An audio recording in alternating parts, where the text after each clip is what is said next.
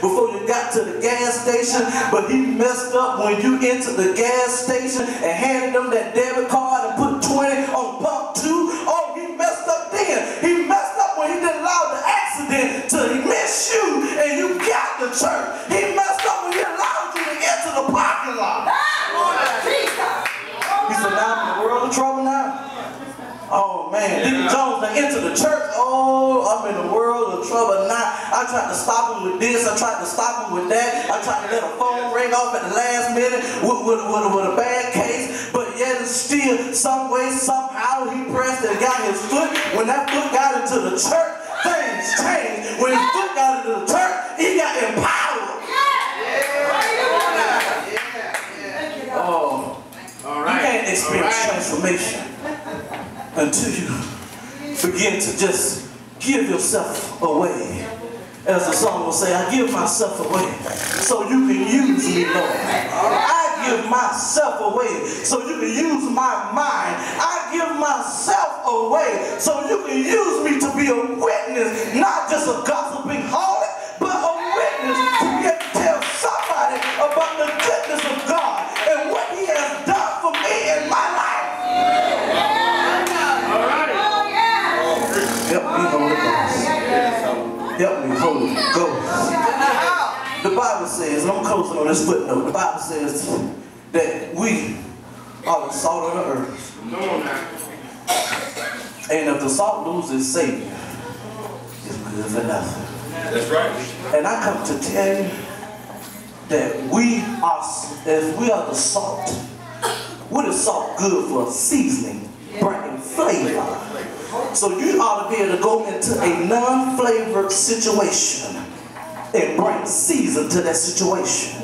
Well, now your flavor has filtered off on them, and now they can be salted and seasoned as a Christian believer. And until you realize that until transformation comes, until you allow transformation to reside, your life won't change. If you reject Christ, your life won't change. If you don't dedicate yourself and commit yourself to God and submit yourself to God, your life won't change. You can go to college and your life won't change. You can get the degree and still your life won't change. Why? Because there's a missing portion in your life. If the car needs gas, you need to be refueled by the Spirit. That's why we come to church. The Bible says, forsake not the assembling of ourselves like some do. So I'm going to make it my business to get here. Because I mean, if you know that you need to be poured in, if the body needs food, then you need spiritual food just like you need natural food. Help me, Holy Ghost. That's right. And I'm closing on this. This song, it's been in my heart all week. I don't feel no waste time.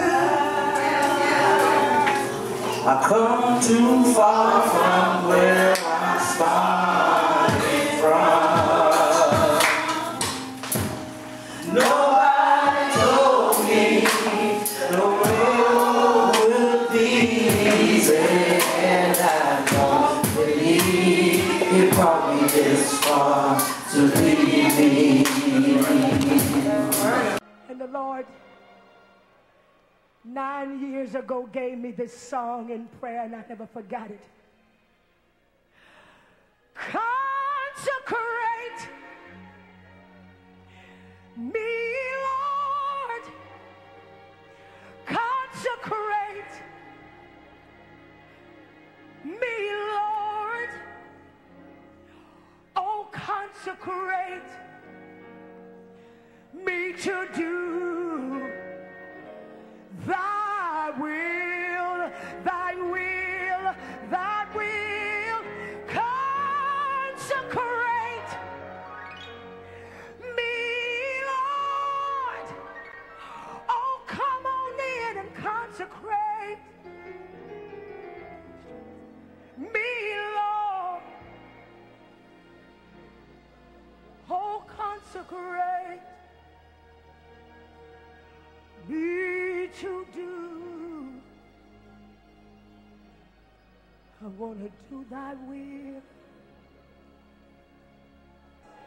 This is a flowing ministry tonight. It ain't about no who's who and who you are and where you come from. Tonight is a night of surrenderance. Oh, come on, somebody open up your mouth and say, come